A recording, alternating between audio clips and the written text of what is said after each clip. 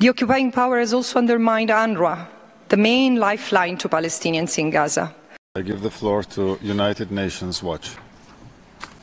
How fitting that this council meets here in the Hall of Qatar, sponsored by the country now hosting Hamas terrorist chiefs in Doha luxury hotels. Now, in her report, Ms. Albanese urges funding of Unrwa, which she says is being attacked. Let's consider. Yesterday, Unrwa chief Philippe Lazzarini was next door to meet with the Swiss Parliament's Foreign Affairs Committee. They announced that I will be invited to brief them next. Here's a preview of what I will say.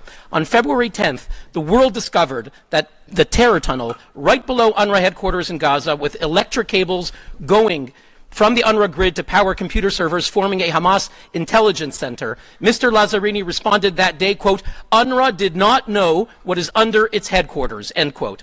Really?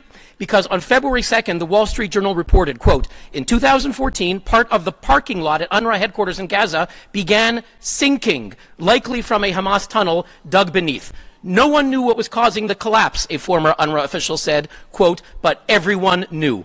I repeat, everyone knew. When it was revealed numerous Unrwa employees took part in the massacre of October 7th, which you just heard about, Lazzarini and his surrogates claimed it's just a few bad apples. Really? In September 2011, Su'ail al-Hindi, chair of the Unrwa staff union, principal of a boys' school, was suspended for his role with Hamas. He was a member of the Hamas Politburo with Yahya Sinwar. In response, the entire Unrwa staff in Gaza, 8,000 teachers and school principals, went on strike to support him. Unrwa is rotten to the core.